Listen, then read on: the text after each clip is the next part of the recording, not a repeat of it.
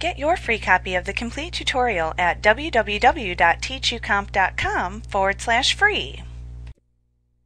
If you are required to collect sales tax from customers, you must also make periodic payments of the sales taxes that you have collected to the appropriate taxing authorities. QuickBooks gives you 3 ways to view the amount of your sales tax liability. You can use either the Sales Tax Liability Report, the Sales Tax Payable Register, or the Pay Sales Tax window in order to view your sales tax liability amounts.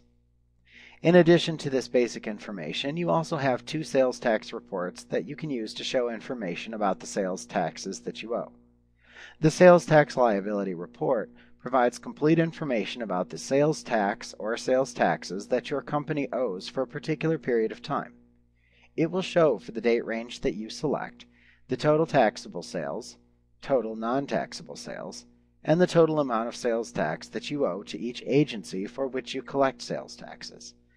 QuickBooks displays your sales tax liability report on an accrual basis by default, unless you have changed the default setting within the sales tax category within the Preferences window.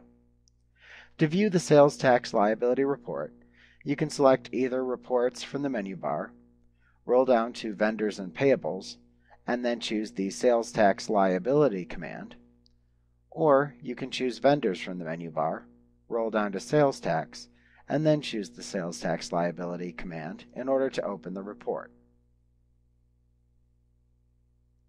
Another report that can be useful when dealing with sales taxes is the Sales Tax Revenue Summary Report, which shows where your sales tax revenue is coming from.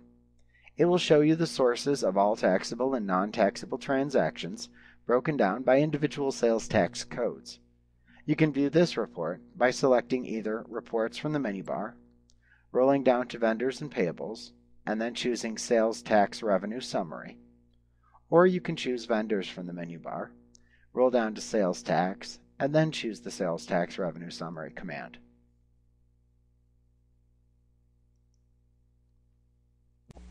Like what you see? Pick up your free copy of the complete tutorial at www.teachucomp.com/free.